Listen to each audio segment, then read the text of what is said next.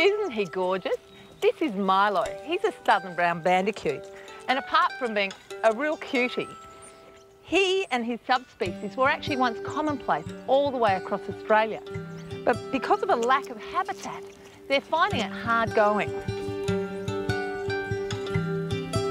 This is Bandicoot country. On a property wedged between two national parks near Mount Lofty in the Adelaide Hills is the home of conservation biologist and bandicoot specialist, Dr Jasmin Packer. So this is beautiful. This is a special bit of vegetation. It is, yeah. We're in the biodiversity hotspot. And this is one of our really special plants. Okay. So it only grows here in the Mount Lofty Ranges, nowhere else in the world. It's called the Mount Lofty groundberry. It doesn't have its flowers and berries out here on the tip. All the action happens down here on the base. So these are actually the tiny little flowers. It gets this absolute mass of these beautiful pink berries all clustered all around the base, and bandicoots love them. Dr Jasmin Packer really does know what bandicoots like. After all, she's been studying these little marsupials in cooperation with the local land care groups and the University of Adelaide for the last 12 years. So bandicoots like dense, thick habitat. So up to about 1 metre high and so dense that you have to really push through it to get through. But they also need this understory with a mix of different plants within it. So this is one of the tools that's been really helpful in our bandicoot research. So it's a motion sensor?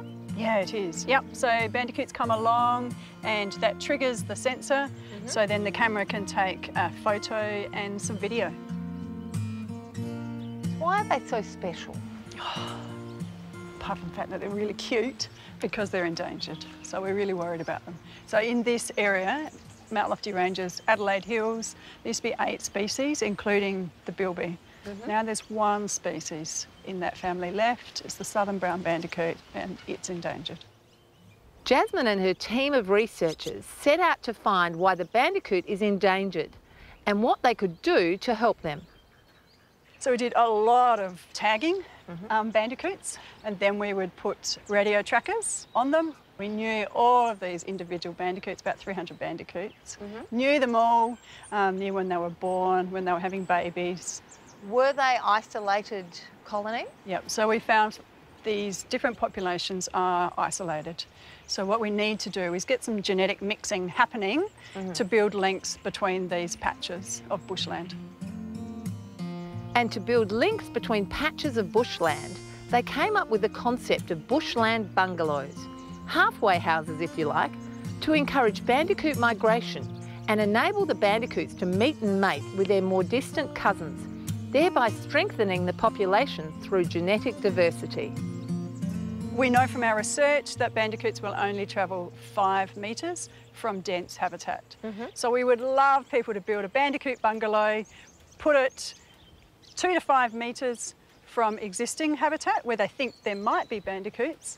Then the bandicoots can come and hang out in their bungalow, and then they could build another one. So they can be stepping stones from dense habitat to extend the habitat that the bandicoots have.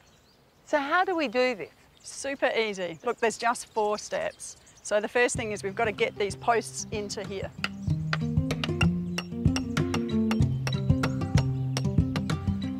So these first posts are to anchor in the corners, make it really nice and solid so a fox can't move it.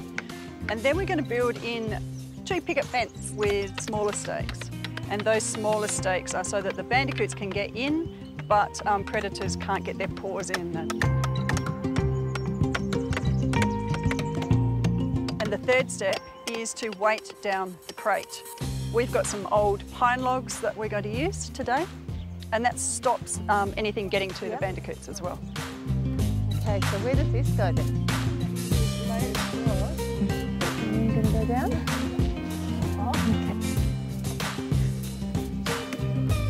Okay. And the last step is to get some brush and put it on top. So lots of different bits to make a tangly mess up to 1 metre high, which is that great bandicoot habitat. So the last bit is to decorate it, Sophie. Oh, looks great. With the bungalow complete, I thought it my time to add my own touch. So I know we're in this beautiful bushland setting, but I thought I'd bring some more local plants to add, hopefully beneficial for bandicoot habitat. I've got some prickly things, some prickly isopogons and a prickly hakea. There's a couple of local correas, goodenias, banksias, and also some grass trees. Now I know they're rather slow growing, so I've also brought a big one. Are they useful for bandicoots? They're great for bandicoots. They nest in under the skirt.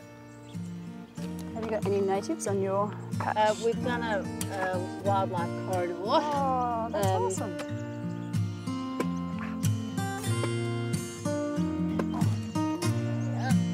Perfect. Now, theoretically, there we are. Yep. That's so Beautiful. Oh, gorgeous. I think that's it, Sophie. Thank you so much. It's awesome. The bandicoots are going to be happy. Sure, they're going to move in.